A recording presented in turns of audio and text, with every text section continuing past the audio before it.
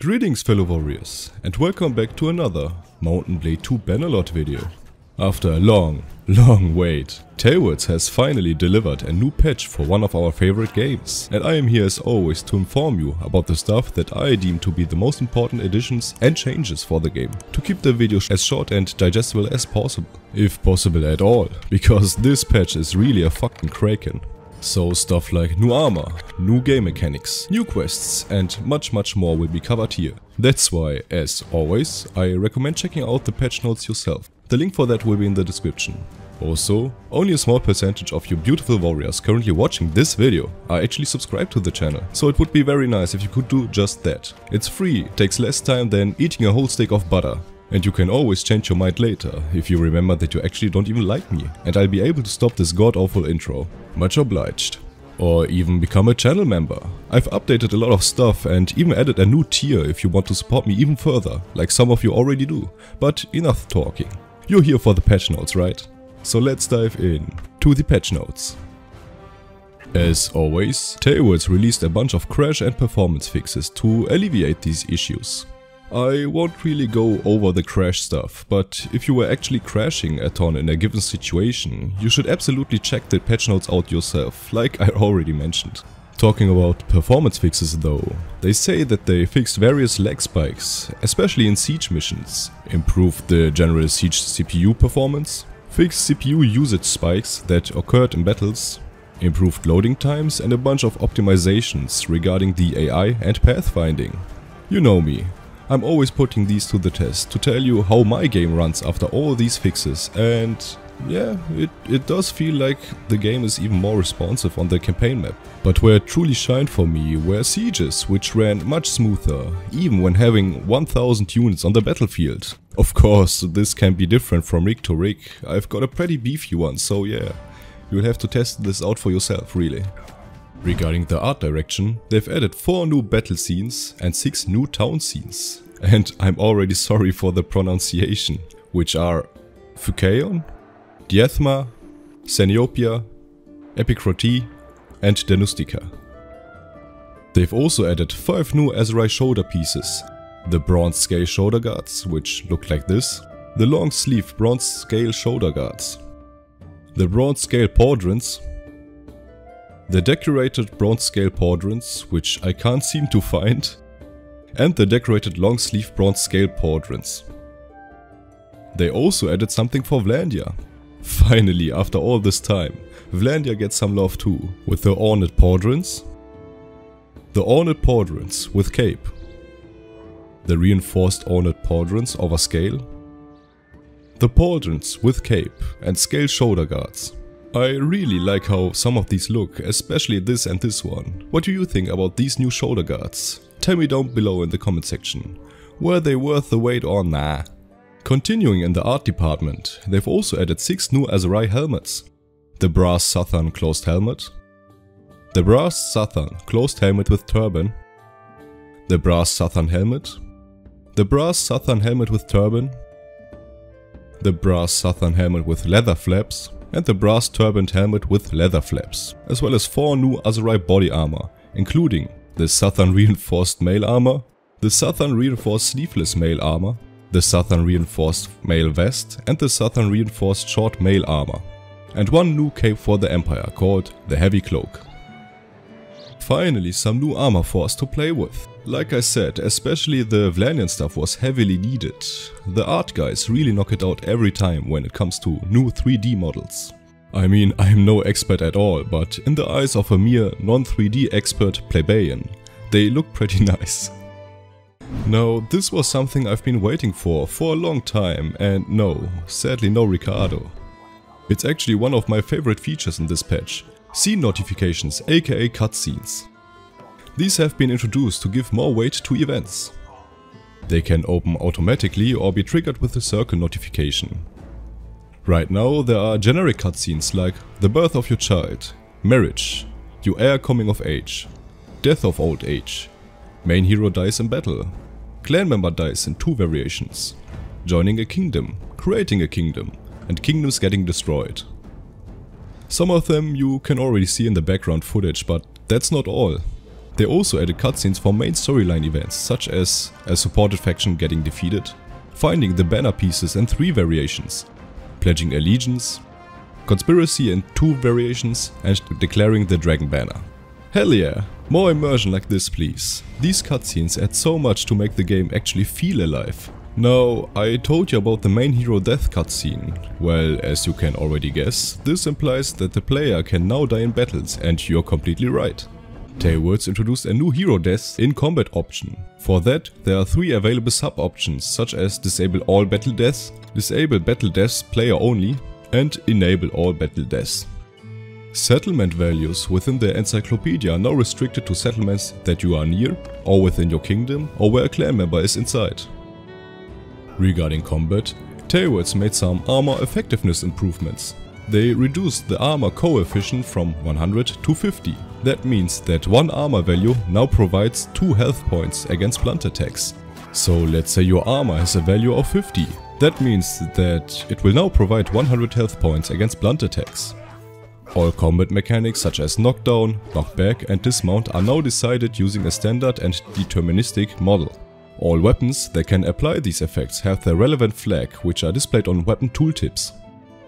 Regarding battles in general, they've implemented an improved system for spawning reinforcements in battles. Reinforcements will now always spawn near the deployment boundaries of the battle. The initial wave of troops always spawns on the original path with respect to the position of the battle, on the campaign map and the battle size.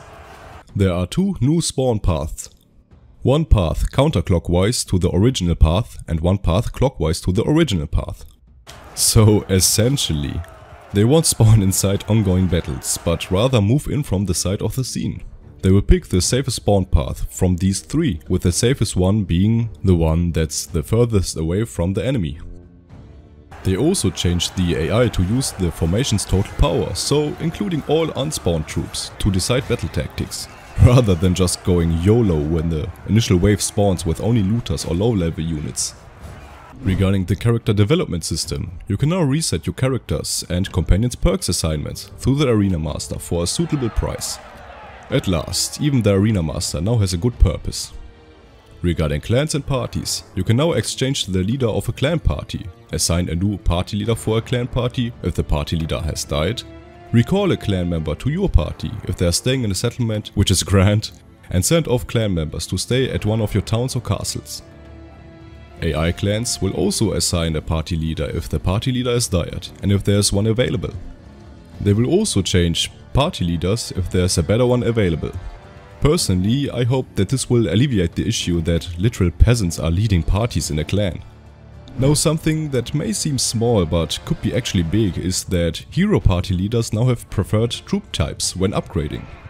In the past, everyone just recruited the same kind of troop type, but after this patch, this won't be the case anymore. Lords will recruit specific troop types more often, so let's say you want to fight against Empress Ragea. You do damn well know that she prefers cavalry troops after seeing her having a massive cavalry charge you in the last battle. That's why you get a lot of units with long spears to create a pike wall, and voila! You actually had to think a little bit about how you approached this battle, rather than just forcing it with your army. That doesn't mean that you can't force it, but it adds a little bit more variety to how we have to approach fights against different lords and ladies. And as they say, variety is the spice of life.